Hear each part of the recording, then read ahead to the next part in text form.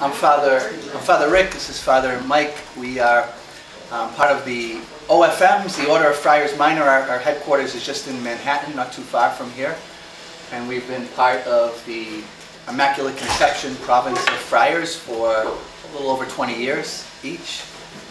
We work with Alex on the Pilgrimage Program. We take groups to Assisi and to Rome. And Father Mike is in Guatemala. He has an orphanage that he takes care of about 250 young people. I'm in Boston doing some campus ministry at Boston University and helping the young men that want to become friars in their formation. So we're happy to just come here to this beautiful school. We got a wonderful tour from the president himself, which was just really, really impressive at what's going on here. I'd never been here before. I don't think either of us have. And we're happy for this invitation to just share a little bit of our thoughts on Franciscan spirituality and education, and maybe stimulate a little conversation about what's going on here and maybe how we might be able to get a little more Franciscan spirituality, kind of the spirit of St. Francis and Clare, more fully alive in school. So we're just here to help in any way we can. Turn it over to Father Mike. Yeah, I'm very impressed. I think when I first got the invitation, I was thinking, oh, it'd be nice to kind of affirm, share something of our story, and especially in education, to help maybe continue that beautiful way to evangelize through education and allowing those Franciscan values to be infused in what you do. But I wanted to add admiration, like I was thinking affirm and share. What a beautiful job you're doing already. I have to say, like hearing the history that the president shared with us. And when I was thinking about how, in this short little time, how are we going to say something relevant and something you can walk away with, and I got an email last night, so I'd just like to share it with you, because I think if anything I was going to say, this probably kind of encapsulates what I think could be a nice message. And it was just a simple story, and it said, I was sitting at the window seat of the train, headed home after a long day's work. This one was writing. The man on the right came and plopped down next to me. He was annoyingly invading all of the personal space I was trying to have. This irritated me to the point that I firmly yet gently elbowed him a few times to get him out of my way. Because his back was to me, I didn't realize that he was having some sort of mental breakdown until everyone else started moving away from him. He began to spit up and talk loudly. There I was, stuck by the window, unable to move. All the other passengers were looking at me like, dang, what are you going to do? Only thinking of myself, I quickly jumped over the back of the seat and moved away from him. Shortly afterward, the man on the left calmly walked up to the guy and spoke with him. He asked him his name and if he was high. The man said his name and nodded yes, through tears and ramblings. The man then gently touched him and began to pray, not loudly or forcefully, but with a boldness and a fervor. Everyone on the train stood and watched quietly. There was this amazing peace that filled the space. In that moment, I knew that God was in the midst, and I could see love being poured into the man. I was immediately encouraged by what I was witnessing, but also convicted of my own selfish motives to not be bothered. That's not to say that safety shouldn't be a concern, but it is to say that we sometimes have to take a deeper look.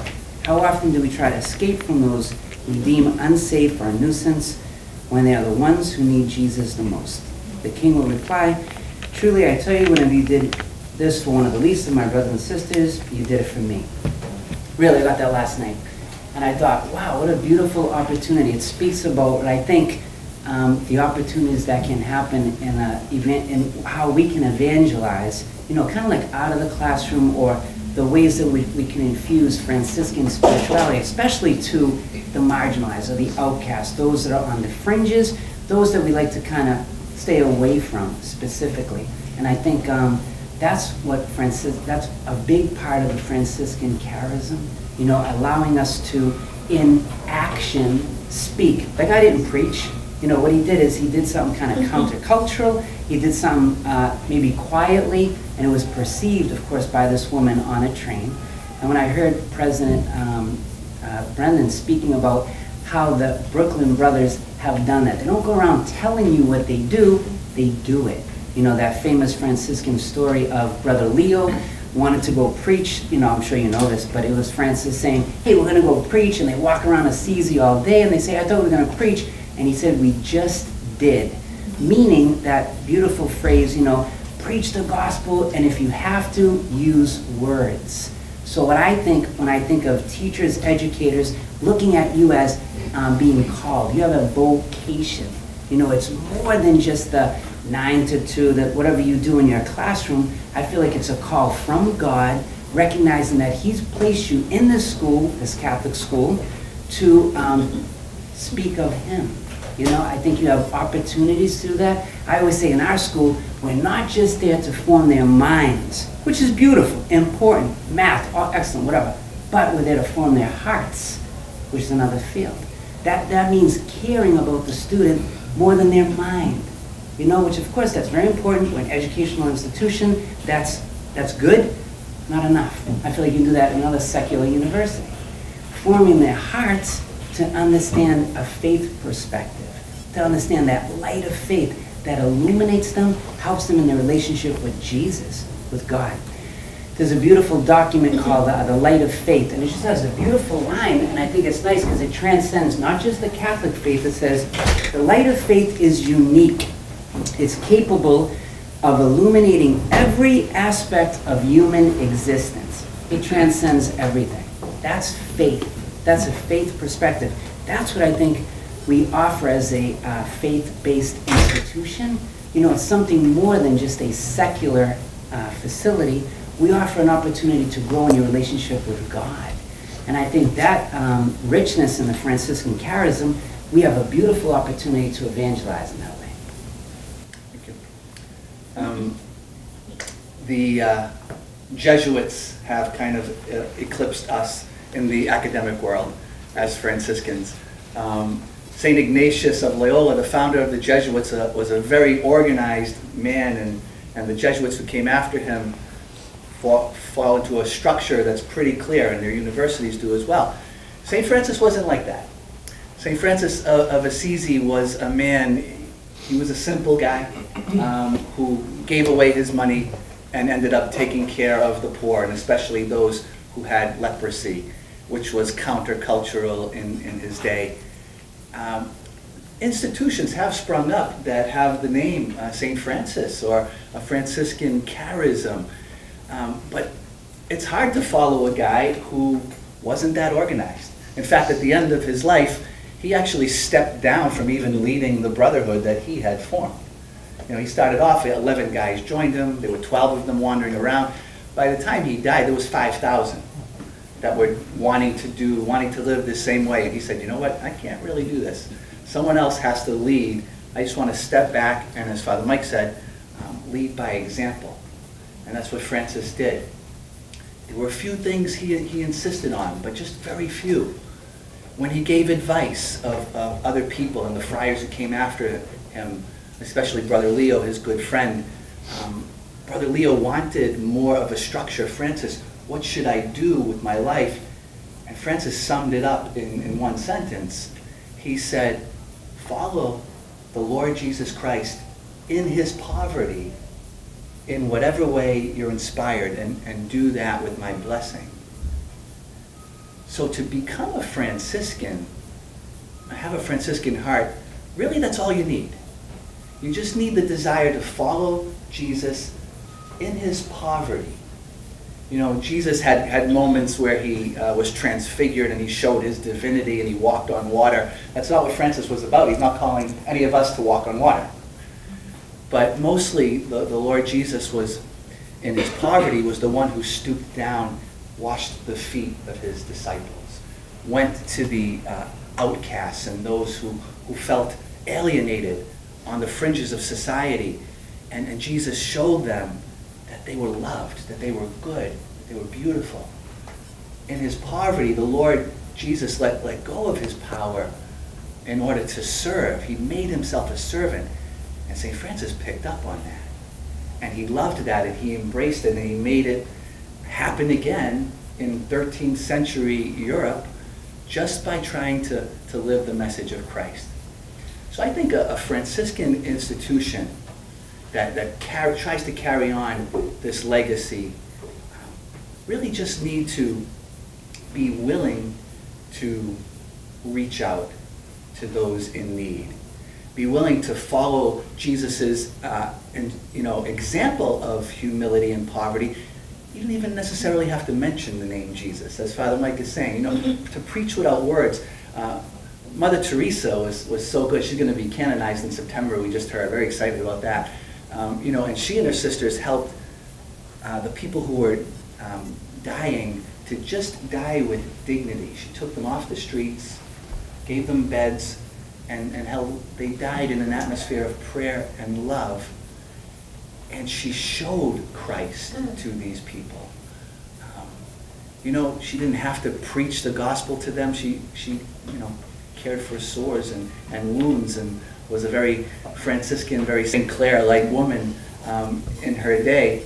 And I think the challenge, and maybe we can talk about it, is how to translate that into an academic setting, into an atmosphere where people are learning and studying and trying to make a name for themselves. How to remind them and how to lead them to be humble, to use the gifts we've been given in a role of service, not to dominate. The message we'll get from the rest of the world, the message your students will get from the rest of the world is step on people and get to the top, climb your way to the top. An institution that takes the name of St. Francis has to have the opposite message. Yes, you're wonderful, you're gifted, you're intelligent. Use those gifts to serve, to make a difference. Use your gifts to reach out, especially to those who don't have the opportunities you have, and maybe help them see the dignity that God has given them. I like that light of faith image. Like light is something you can't see. You can't just see light, but it allows you to see everything. And without that light of faith, you're in darkness. That idea of having a vision of faith, it's different. It's looking at the world different. We have a sacramental vision. That's part of our tradition, our Christian tradition. It's looking at the whole world different. It's a different faith perspective. Even when it comes to creation, for instance, Franciscans look at creation as a sacrament, meaning every single thing in reality speaks or points beyond itself. It speaks of God.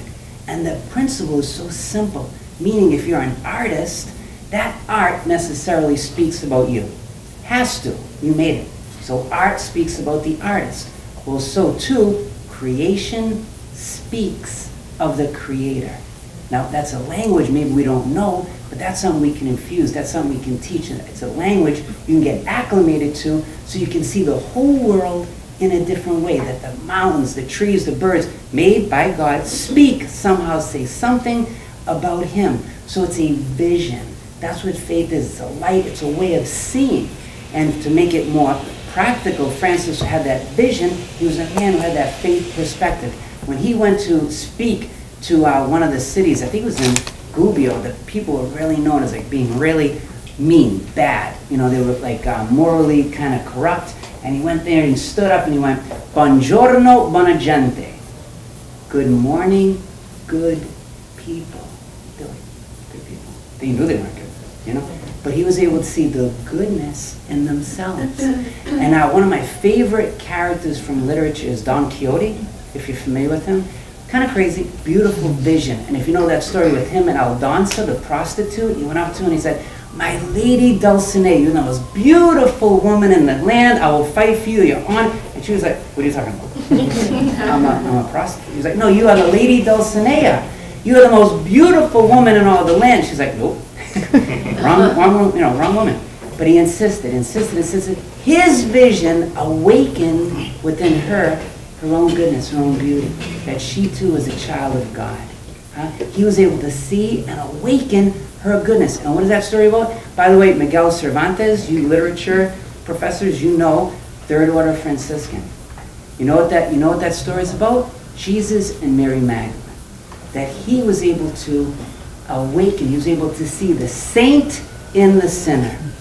That's a vision, huh? Not only who they were, what they could become.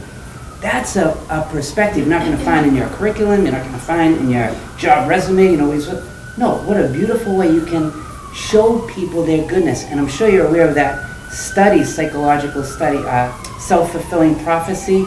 When they put the students, the good students in the back, the ones who weren't so good in the front, and they told the professors opposite. So what happened is the expectation of the instructor was such that they expected those in the front to answer all the questions. And what happened? They started answering all the questions. Self-fulfilling prophecy. Seeing the good in that student, huh? I remember having with Miss Garcia, 4th grade. We had a lunch fight, like a food fight downstairs, We were called up, and Miss Garcia lined us up, and she was like, is there a Miss Garcia here? She's like my favorite teacher in the whole place. She lined us up and she was yelling at us, one by one. It was all the boys. We threw out food, and she got to me and she goes, "And you, Michael, I am so surprised at you." And I was like, "Really?" I was like, I was the first one throwing food. But all of a sudden, to me, it was like, wow, I was supposed to have been better. In her eyes, I'm better than that. And I started acting like that. I was like, wow, like I'm supposed to be good. But her encouragement, her vision of me, wow, it made me feel like I can be better. I'm supposed to be better, or people think I'm better, And that's what you can do as an instructor. You can awaken or see the goodness in them, even when they can't. And what a beautiful legacy you empower that student with, to see their own goodness, their own beauty. When they don't feel lovable, you can reach out, especially that student that's maybe alienated, isolated. You can go and find them and bring them closer, by your love. And that's the vocation I think the Lord calls you to, invites you to. A couple of early Franciscans to just talk about a little bit. One of them was St. Anthony. You may have heard of him. He got so popular, he kind of eclipsed St. Francis for a while. But he was already a priest and already a canon regular when some of the early friars who died. They gave their life to spread the faith. And Ferdinand at the time was impressed by that, and he wanted to be a Franciscan. So he took the name Anthony and he became an early friar. And he asked for permission to teach the brothers theology because he was already learned, and this was just kind of a ragtag group of men from Assisi. And St. Francis wrote him a little letter and said, absolutely, Brother Anthony, I give you permission to teach the brothers theology, as long as with study of this kind you don't extinguish the spirit of prayer to which everything else must contribute. That was the one concern of Francis. They could study, but to study in a spirit of prayer. To study, again, if you study in a spirit of prayer, the humility is going to be there. Without prayer, you can maybe get a little arrogant and again start to think of how you can wield your knowledge or use it for your own advantage, or to take advantage of other people. Francis wanted everything to lead us back to God and flow from God.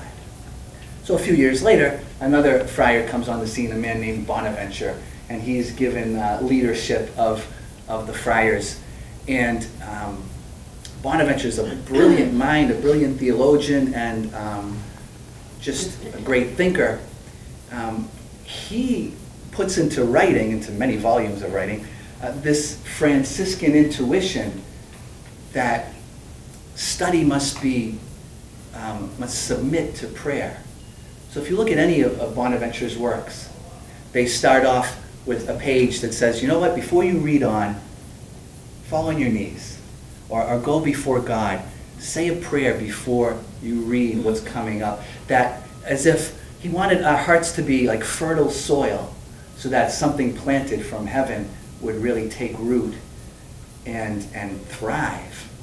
So Bonaventure encouraged his audience to be prayerful, to go before the Lord, reflect a little bit, think about who we are as creatures created by a loving God. Think of what Jesus Christ did to save us and set us free, and then pick up and read in that context. So a Franciscan way to study is going to involve prayer. St. Bonaventure called it, it's idle curiosity, he said, to want to know anything apart from its relationship to the Creator. And so he felt that anything, if you were studying biology, if you were studying molecular science, if you were studying botany or anything, if you got how a science worked, Bonaventure said, you could retrace it back to the Creator who gave it to us. And he said, that's the way to study, to see everything as having flown from the heart of a loving God, and that everything has the potential to lead us back to God. So, you know, modern debates about like science versus religion, this would have been inconceivable to a 13th century theologian like Bonaventure, because science proved God. Everything in the natural world that has laws and that follows from certain laws came from the mind of a being who wanted us to share the joy of creation with him.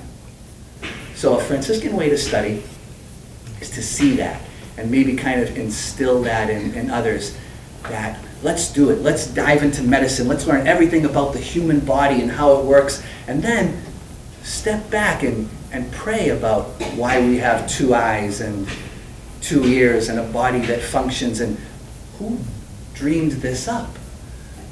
Who came up with this elaborate system of a body that something breaks down, something else picks up and fills in for it?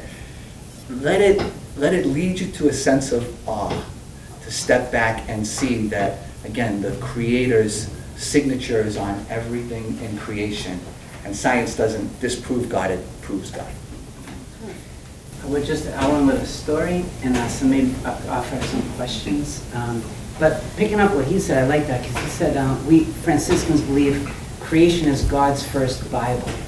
You know, and it's reading what we have here to see and meet God. There's a great story of Dr. Paparos. I don't know if you ever heard this one. And he was giving a big lecture in a hall, and there was these very, intellectual people. And one guy raised his hand. He says, doctor, what's the meaning of life? And so everybody laughed. The meaning of life. And so he said, well, I'll tell you what, I'm going to answer that question. And he says, when I was a young boy, I was going around in the forest, and I came across a shattered mirror from a German motorcycle. And it was just a little piece of mirror, and so I picked it up, and I used to play with it as a child. I would go around and try to shine light into little inaccessibly, dark places, and that was what I do in my spare time. And as I grew, he said, I realized that it wasn't just a game, it was something I could do with my life. Because what he realized is he's not the light or the source of the light, but what he could do is shine God's light into dark places in the world and in the hearts of people. So that what his metaphor for life was allowing his, teaching, his life to be a way that conveys the truth of God to others. And he said, I can shine it in some people and change some things at some time. And I thought that's beautiful that, we recognize that that's what you can do. That's the power of an educator, that you're able to really convey, that which is not our, we're vessels. A beautiful image, I think, of teaching is, not look at it like those minds are empty vessels, but rather they're, we can ignite the fire. We can be inspirations to others, not just shoving information, but really our aim is transformation of hearts, conversion. It's not just disseminating the truth, putting information, whoosh, stick it in their mind. No, no, no. We're out to light their hearts on fire for God. And you do that best by your faith. You really can't give what you don't have. So that first day, if they feel like, that prayer, that life that, is not infused in us, they're going to smell it. They know it. There's no relationship there. Whereas if you have it, it's going to be imbued with everything that you do. They're going to know that. So I think you're, like Parker Palmer, I don't know if you're familiar with him, but he's a beautiful writer that tries to speak about faith and education, and he talks about what you communicate by who you are. You teach who you are, you know, meaning that if you have it, they'll catch it. You know, they'll see that in your life and in your teaching. And one of the things I believe about educators is, number one thing, you have to be good learners. You know, and if you don't impart the love of learning, I feel like we're really missing out on a beautiful opportunity. To just teach one subject is good, but to engender a love of learning, much better. You know, that you inspire them to have that love, which means we have to be learning all the time. You know, and I always ask my teachers, you know, what have you learned from your students, you know, this year in your classroom? And as a disciple, that word means to be a learner, right? It's beautiful. Education, I love that word. It means educere. From the Latin, it means to lead out of. That's the Latin word, educere, to lead out of. Where are you leading the students? You know, out of ignorance to what? To whom? You know, is the question, really. So maybe you can reflect on that. You know, like, how am I leading others to God? What a beautiful gift I give them if I am a beautiful example of learning. You know, then you love to learn. What did you learn today? You know, then I say, wow, my teacher loved to learn. And I've had teachers like that. It's so dynamic and attractive, and you give them that, you spark it. They have to catch it, you know, from you. So I think your witness, you know, never underestimate it. Your witness is powerful. You know, they get it from you. I remember so many teachers in my life that have impacted they formed me. You know, so you are forming them. I always say everybody's a leader. You know, the question is, where are you leading them? You know, and how are you doing with that? So you are leading with it. They're taking that cue from you. You know, so we have an opportunity to lead them to Christ, lead them to faith, lead them to Him. I was thinking of Peter, who was the custodian in the grammar school where I grew up in Boston, and he was Pietro. He had come over from Italy, and his English was very limited, and just a very jovial guy, always with a smile on his face, always working, always with his sleeves rolled up. And one time, myself and a few friends, I don't know, 5th or 6th grade, we just got to watch him. He had to take apart a sink and get somebody's ring out of the pipes and everything. And I just remember he took the time to explain to us in his limited broken English what he was doing, and the joy that he had in doing this, like the dignity, like he was teaching us, you know, whatever we were, 12-year-olds, how to take apart a sink. When I think back on all my years of grammar school and high school, I don't remember all my teachers. I remember some, but I'll never forget Peter. And I came across a quote not long ago that's always stuck with me. People will forget what you say to them, but they'll never forget how you make them feel. I think of Peter as a Franciscan, a humble, simple, beautiful man, joyful, ready to share what he had. How awesome would a school be if everybody just wanted to share what they had? That's, of course, how awesome would the world be if we all did that, right? But that, I think, really captures the Franciscan charism. We don't have to be anyone else or compare ourselves to anyone else. We all have gifts, we all have talents. What if we joyfully decided to share them with one another? We might just have heaven right here on earth. Wouldn't have to go much further than our own front door to see that. You're laughing. I told you I was going to start laughing. But I heard a great conference. Just one insight that I learned from this guy. He was so, he had a doctorate in something. He was so erudite. He spoke so well, articulate, beautiful. But he said, you know what I realized? My learning is not for me. You know, and I thought that was a great thing. It's not to make my head bigger above whatever he says. It's all, like all gifts, St. Paul tells us, they're for others. So all the learning in this room, I bet there's a bunch, it's not for you, it's for others. You know, sharing that generously, using what God has given you, the talent in this room, the intellectual, the experience, the knowledge, the degrees, it's to help others, build up the community. So if we remember, like, we're entrusted with that for others. That's a beautiful, like, generosity that we could give, and it's like kind of step back and say, hey, you know, it's not that I'm the expert on the subject, it's I get to help others. And I think that's what Pete maybe was doing, like, you know, sharing what we have and helping others lead them. Amen. Thanks for listening. Sorry. We'll go all day. No, I'm not kidding. No, you won't. Just some practical things as a conversation starter that, you know, Father Mike and I were thinking about. Just want to throw these things out. Maybe one or more of them stirs something up in you for a further conversation. In places we've been involved in, the different ministry that the friars are involved in, these things have worked to some degree or another. Again, I was impressed with the tour and how much outreach is already happening in the school. We've had prayer chains or prayer groups where you get some kind of image, whether it's a crucifix or a statue or something, and you get a group of people to gather around it and pray, offer whatever intentions they have, ask for help from God. And they're kind of in charge of that statue or whatever it is for the week. And then they pass it on to another group, and that group can kind of be seen as the kind of the prayer warriors for the week. You know, you could maybe even come up with a list of, if someone has intentions, oh, let me go see what the prayer warriors are up to, you know, or bring this intention to them. And the statue kind of goes from group to group. It's a possibility to get some more prayer happening.